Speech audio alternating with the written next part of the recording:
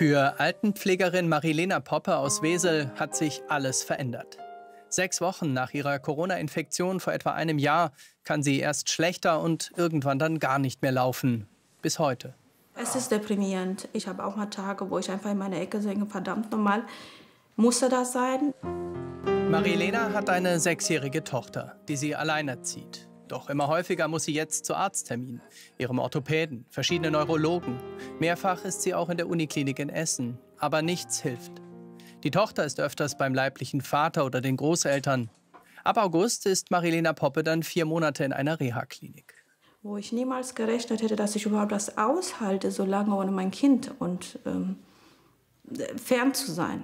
Man denkt, naja, bei der Einstellung ist man dabei. Das ging nicht aus der Corona-Regel und sie konnte mir einmal in der Woche am Samstag besuchen. Das größte Problem? Keine Klarheit. Nur immer noch ein Termin, noch ein Arzt, noch eine Diagnose. Zuletzt hieß es, die Ursache sei psychosomatisch. Marilena Poppe war fassungslos. Noch immer sucht sie nach etwas, das hilft. Ortswechsel. Wir sind im Lipid-Zentrum Nordrhein in Mülheim an der Ruhr. Die 14-jährige Hanna Flössel aus Magdeburg bekommt heute ihre 3. Apherese, eine Art Blutwäsche. Keine Standardtherapie, auch keine Kassenleistung. Wer hierher kommt, tut es auf eigene Kosten, 1.300 € pro Termin. Ich habe ja Probleme mit meiner Belastung immer und das ist auf jeden Fall schon besser geworden. Also ich habe jetzt schon halt einen ganzen Schultag, also 7 Stunden. Und ich habe auch Probleme mit dem Riechen und Schmecken. Also es war halt so, zuerst war es ganz weg und dann kam es richtig wieder. Aber dann ab März war es so, dass es dann alles eklig schmeckt und halt so vergammelt und völlig falsch. Auch für Hanna war das letzte Jahr eines voller Arztbesuche. Für die Tonne, wie sie sagt. Eigeninitiative war gefragt, erzählt Mutter Claudia. Nur so bekam Hanna einen Reha-Platz auf Amrum. Allerdings? Viel passiert ist eigentlich erst nach den Apheresen, jetzt hier im November. Ja, da muss man sagen. So einen großen Erfolg hatten wir mit allen Sachen, die wir versucht haben, lange nicht. Ich habe schon alles Mögliche versucht. Ja. Es ist ja so, man versucht sich ja, zu informieren, egal wo es geht. Und man versucht Möglichkeiten zu finden, dass es dem Kind besser geht. Aber so viel gibt es eben noch nicht. Es gibt keine Erfahrungswerte, keine Langzeitstudien. Es gibt es eben nicht. Fall 3.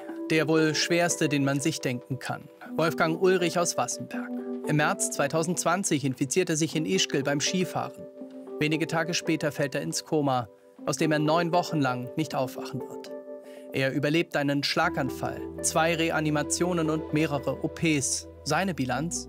Ich bin 30% von dem, was ich vorher hatte. Wenn Sie morgens aufstehen, dann stehen Sie ja unsicher. Nachts zur Toilette gehen kann ich auch nicht, das mache ich in so einem Becher. Long-Covid bedeutet für mich, ich habe immer noch wahnsinnigen Schwindel im Kopf. Ich habe teilweise Nebel vor den Augen, sodass ich nicht richtig sehen kann. Und natürlich habe ich ab hier alles taub. Skifahren, Fahrrad, Fußball, geht nicht mehr. Immerhin laufen am Gehwagen. Und vielleicht bald wieder Auto fahren? 40.000 € hat er investiert, um wieder fit zu werden. Sein Glück, er hat genug Reserven. Hat Sportgeräte angeschafft, Vitaminspritzen. Demnächst will er eine Sauerstofftherapie versuchen. Die Familie unterstützt ihn. Das ist ein ganz entscheidender Faktor. Das Umfeld, was einen umgibt selber, spielt eine ganz große Rolle. Ich lasse nie locker. Jeden Tag stehe ich auf und kämpfe. Tja, das ist wirklich hart. Hier ist die Professorin Clara Lehmann, Infektiologin an der Uniklinik Köln. Und sie hat den Facharztverband Long-Covid mitgegründet. Schön, dass Sie da sind. Ja. Die Geschichte von Wolfgang Ulrich ist sicherlich noch mal eine sehr besondere. Wenn wir jetzt mal auf die beiden Frauen gucken, einen durchschnittlichen Long-Covid-Fall, können Sie da Hoffnung machen, dass die Menschen irgendwann wieder so leben können wie früher?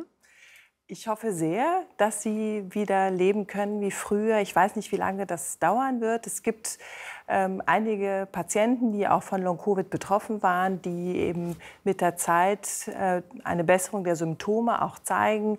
Und deswegen denke ich sehr, dass wir da eine Besserung haben werden. Aber das ist noch ein langer Weg und wir haben sehr, sehr viel zu tun, alle.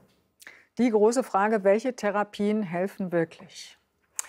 Ja, das kann ich Ihnen leider nicht beantworten. Man muss sich noch mal klar machen, dass wir erst vor 1,5 Jahren etwa haben wir die ersten Fälle so von Long-Covid beobachtet. Zu diesem Zeitpunkt wussten wir überhaupt noch gar nicht, dass es das gibt. Und dann hat man eben nach und nach wissenschaftliche Publikationen gehabt. Wir haben uns ausgetauscht und dann hat man eben gemerkt, oh, es gibt eine akute Phase. Es gibt aber auch eine chronische Phase, das ist diese Phase, die wir jetzt Long-Covid auch bezeichnen. Was sagen Sie denn zu den Dingen, von denen wir da gerade gehört haben? Blutwäsche, Sauerstoff? Grundsätzlich finde ich das sehr gut, dass man Therapieansätze hat. Ich finde es aber sehr, sehr wichtig, dass man das in Studien, in klinischen Studien auch prüft. Und diese ganzen Therapieansätze, die man hat, die sind interessant. Wir wissen allerdings noch gar nicht, was eigentlich die biologische Ursache für diese Erkrankung, für dieses Syndrom auch ist. Und deswegen ist es so schwierig, eine richtig kausale Therapie wirklich auch anzusetzen. Und ich finde es eben auch sehr schwierig, dass man solche Therapien anbietet. Und das wird aktuell nicht von den Kassen übernommen. Und das heißt, das muss man privat aus eigener Tasche zahlen. Und das sind Riesensummen. Ne? Das sind Riesensummen. Und das bedeutet, dass einige Menschen sich das leisten können und viele andere können sich das eben nicht leisten. Und deswegen ist es sehr, sehr wichtig, dass wir unter diesem Fachverband alle Daten, die man hat, zusammenbringt und Studien eben auch konzipiert und durchführt, damit wir so schnell wie möglich hier auch gute Therapieansätze entwickeln können. Ja, das ist natürlich genau das, was alle wollen. Wenn wir jetzt auf Omikron gucken, da weiß man, das befällt die Lunge nicht so schwer. Haben Sie Hoffnung, dass wir da auch nicht so schlimme Long-Covid-Fälle bekommen, nicht so viele? Das wäre sehr gut, das wäre toll. Das kann ich leider überhaupt nicht beantworten, weil ich nämlich auch nicht weiß, wie so zum Beispiel die Wuhan- oder die Delta-Variante, wie die zu Long-Covid geführt hat. Es gibt also unterschiedliche Mechanismen und Hypothesen, die diskutiert werden. Es heißt aber nicht unbedingt, dass es unbedingt die Lunge ist, die der Grund für das Long-Covid ist, sondern wahrscheinlich sind das auch ganz andere Phänomene. Von daher kann ich das nicht einfach so beantworten, Omikron wird nicht zu Long-Covid führen. Ich weiß es nicht. Es wäre gut, aber ich weiß es nicht. Nochmal zum Krankheitsbild. Wir haben jetzt 2 Spitzenfußballer. Der eine mit einer Herzmuskelentzündung, Davis, Aubameyang mit einer Läsion des Herzens. Auch nach Corona-Infektion. Ist das auch Long-Covid? Ja, das gehört auch dazu. Das ist eher ein Symptom, was man nicht so häufig beobachtet, aber das gehört auch dazu. Und das ist eben das, was wirklich sehr betroffen macht. Das sind junge Menschen, die total sportlich sind, die einfach Leistungssportler sind und die durch solch eine Infektion eine chronische Erkrankung jetzt haben, die wir noch nicht verstanden haben. Das heißt, es ist wichtig zu verstehen, es ist nicht nur für diejenigen, die im Krankenhaus sind auf der Intensivstation, sondern es kann jeden betreffen, der zu Hause ist, zu Hause seine Covid-Erkrankung kuriert und dann hat man einige Wochen später dann Long-Covid. Ja.